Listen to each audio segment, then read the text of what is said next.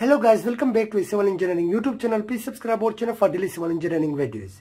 In today's lecture, we are going to analyze this overhanging beam. This is an overhanging beam of total length of 10 meter, and there is a triangular load acting on one portion of the overhanging beam. And the maximum magnitude of the load is 3 kN per meter, starting from this roller support and ends at the last end of the beam. So we are going to find out the support reactions and to draw the shear force and bending moment diagram for this beam. Let's consider this is support A and this is support B, and they have the support reactions acting in the upward direction. Let's suppose RA and RB. Now, to find out these support reactions, we are going to simplify this upcoming load. This is a triangular load, so we want to convert this triangular load into a pointed load or concentrated load. So this is a triangle, so we will find the area of this triangle. If this is B and H, so we can find out the area of this triangle by this formula, half base into height. Similarly, we will find out the area of this triangle, and it will be the pointed load for this beam. So the area will be equal to the pointed load, and it is equal to the half base into height. So half base is 4 meter, multiplying it with the height, which is 3 kN per meter. Meter will be cancelled, so pointed load will be equal to the 6 kN. So this is the total pointed or concentrated load acting at the centroid of this triangle, 6 kN. The first step was to convert the uniformly varying load into the pointed load or concentrated load by using the area of the triangle. Now the next step is to find out their support reactions, so we will take the summation of moment at point B equal to 0. The clockwise moment is taken as positive and the anti-clockwise moment is taken as negative.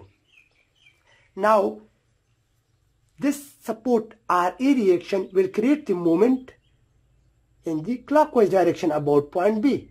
So it will be taken as positive. So it will be RA multiplying it with the moment arm. The moment arm is the distance from this point up to point B, which is 4 meter. And then again, this load creates a moment about point B in the clockwise direction as well. So it will be also taken as positive.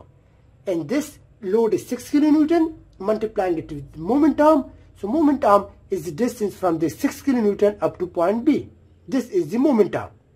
And this distance is we can find out by using, let's suppose this is in a triangle and this is the total length of the triangle L.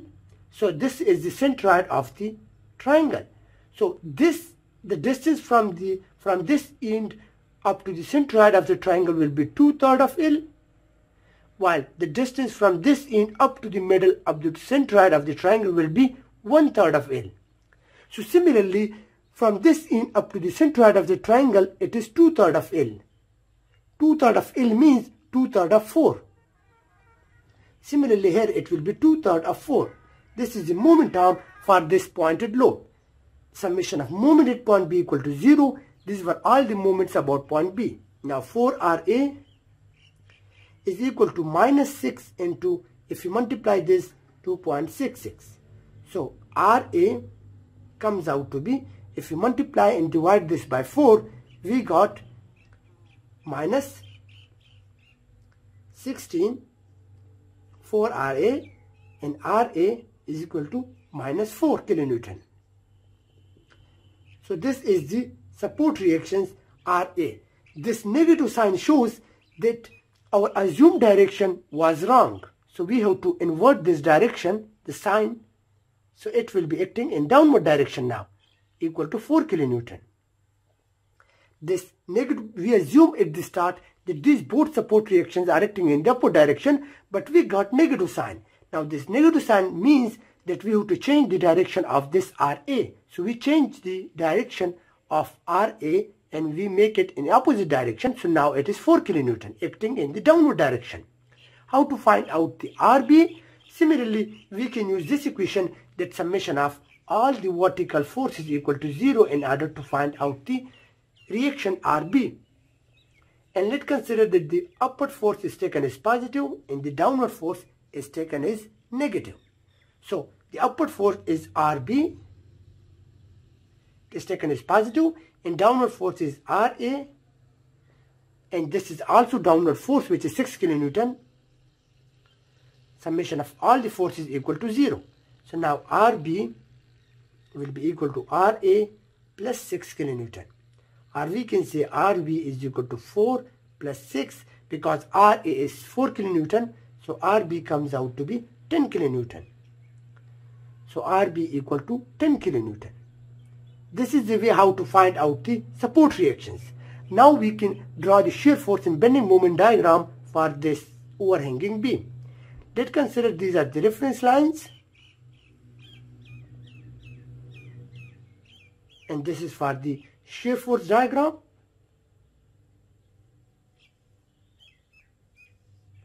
and this is for the bending moment diagram. So this is for the shear force diagram in the unit of kilonewton, and this is bending moment diagram in the unit of kilonewton meter. Now to start with the shear force diagram, we know that there is no load acting on this portion of the beam on 2 meter length, so it will be 0, 0. This 0, 0 reference line, so it will be a straight line with a magnitude of 0. Then there is a downward force of 4 kilonewton, so we will bring this up to the 4 kilonewton here. So this is 4 kilonewton. Then there is no load on the beam, so it will be again straight line. And then there is a reaction upward acting in the upward direction of 10 kilonewton. So 4 is acting in the downward direction, it was negative, and now RB is acting in the upward direction, so minus 4 plus 10, we got plus 6. So we will bring this up to plus 6. Now there is again load of 6 kilonewton acting in the downward direction. So plus 6 was before in the upward direction, and this is 6 acting in the downward direction, so it will be minus 6, so we got 0. So it means we can join these lines like this way, because it will bring the shear force to 0. This was plus 6 and it was acting in the downward direction 6, so it makes the shear force 0. So this is the plus shear box and this is negative shear box. Now with the help of these shear boxes, we will find out the area of these shear boxes and will draw the bending moment diagram. So there is 0 shear force, similarly there will be 0 bending moment. Now this shear box has a height of 4 and has a length of 4 meter. There is a 4 meter and this is also 4 meter. So this is a rectangle, 4 meter is the height and 4 meter is the length. So we can find the area of this box, which is equal to the minus 4 into 4. Minus 4 is the height, 4 meter is the length. So we got minus 16. So minus 16 is the bending moment value at this point. Minus 16 kilonewton meter. Now, as we know that there is a shortcut way to find out the moment. Now at this point, we know that there is no fixed support at this point of the beam, so we can say that moment cannot be resisted here at this end of the beam, so we can easily draw the line from this point and draw like this up and join to the 16. Because we know that there is no fixed support at this portion of the beam, so the bending moment value will always be 0 at this point, so we simply draw the line from minus 16 and bring into the 0. It should be kept in mind when there is no fixed support, so the bending moment value will always be equal to 0. That's why we make it 0 here.